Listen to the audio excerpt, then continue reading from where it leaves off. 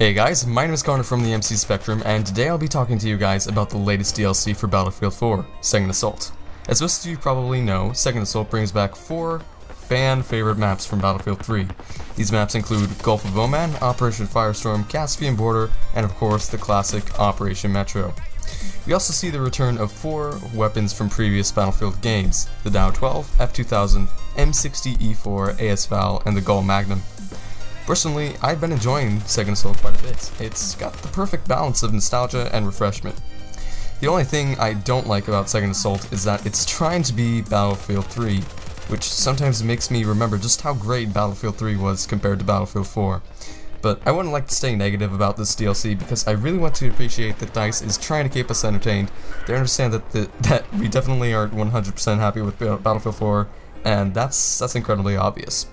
Now I want to talk about each of the maps first. First off, let's talk about Gulf of Oman. I didn't play this map very much in BF3, but when I did, I had a really great time on it. It wasn't really the map that I could take seriously. I always had the urge to humiliate the campers on the skyscrapers. In Battlefield 4, it is returning with a sandstorm to spice things up a bit.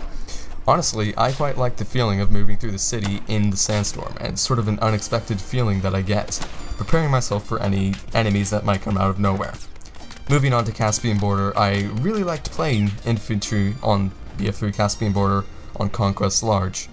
There was plenty of action at C and B flags in the forest for infantry, and around those were plenty of vehicle-based combat areas for you to enjoy. And honestly, I think it was just a flat-out beautiful map.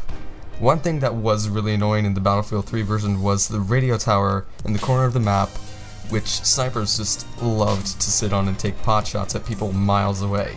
Usually they didn't get many kills on you just over there in the middle of nowhere. It was just sort of annoying to get suppressed by their shots being taken from a good 700 meters away.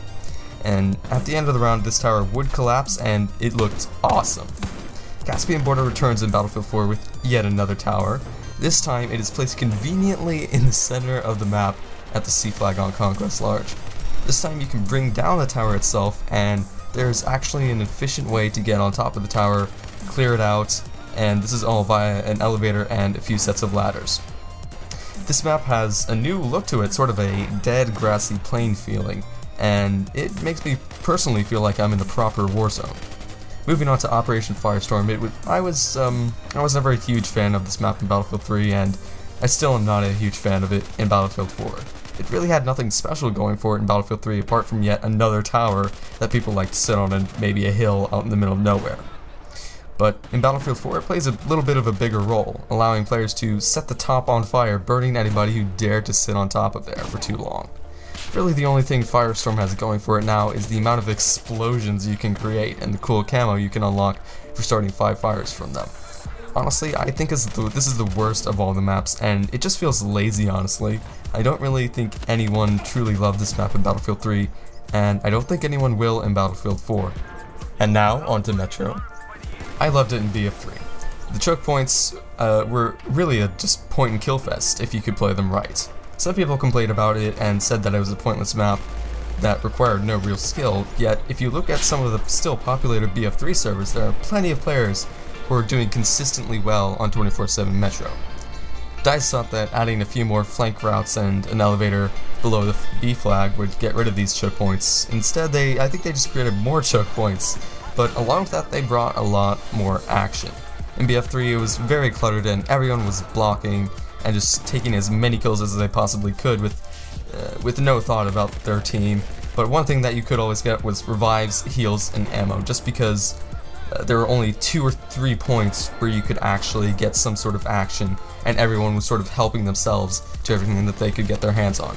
Now in Battlefield 4 there's at least 4 or 5 points spreading out the action and making it a far more balanced map, in my opinion. Overall, I think that the map selection could have been better. Obviously, Metro needed to come back, and maybe Caspian, but Oman and Firestorm could have easily been replaced by something better. I think Dem Event Peak would have been a great replacement for one of them, and Marquez Monolith or Azadi Palos from the Aftermath DLC for the other. Those were some of my favorite maps in BF3. Many people will argue that Nashar Canals should have come back since it was obviously the fan favorite map from Battlefield 3 among the majority of players. And there's always someone who is just looking for the classic Battlefield 3 infantry action who could just join a 24/7 Noshar server and just have a blast. I agree this map should have been in there if they were going for the fan favorite maps from BF3, but I don't think it would work out. In BF3 there were a select few maps which people played on, and the map rotation was very limited. In BF4, I think it's best being spread out among all the maps, not focusing on one team deathmatch map. Now on to the weapons. The M60, Dow 12, F2000, ASVAL, and GOL.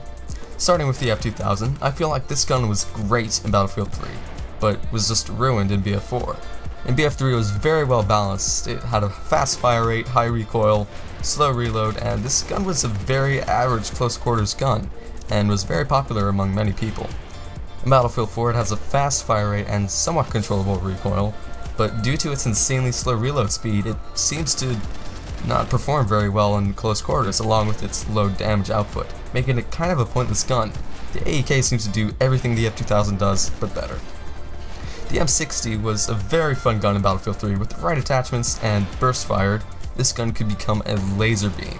Honestly, I have not tried it out in BF4 yet, but I'm happy to see it's back in the game, and I think this gun was a great pick for Second Assault. Dow 12. I hate this gun.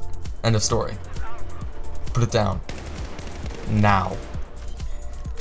The ASVAL is a very interesting gun. It has a high fire rate accompanied with an expected high recoil, but also it has really good reload speeds and a great hipfire spread. This gun is good, but not at any sort of range. And finally, the GOL Magnum. I was extremely excited to see this new bolt action put into Battlefield 4 because honestly, I don't like any of them in BF4, any of the vanilla Battlefield 4 snipers. All of them don't have a very good feel to them, in my opinion, but the GOL, wow. It has the same damage model of the 338 Recon, range of the M40, and the fire rate of the Scout Elite. The only bad thing about this gun is that it has a somewhat small magazine size of 5 bullets with 6 in the chamber, but really I think it just, I don't know, with a great reload speed, you shouldn't have to use any more than 4 bullets, get that quick reload, and just continue tearing people to pieces. I'm already at 300 kills with the GOL Magnum and counting. I just can't stop using this amazing gun. Overall, I think this was a good DLC from DICE, and it definitely wasn't a flop like China Rising was. Personally, I'm really excited for Naval Strike. There are so many new things to look forward to, brand new weapons, water-based combat, the return of Titan mode, and more. I hope you guys enjoyed this video. It was my first video on Madden Stem's channel, so a like rating would really be great. Subscribe for more videos like this one, and I will see you guys later. Take it easy.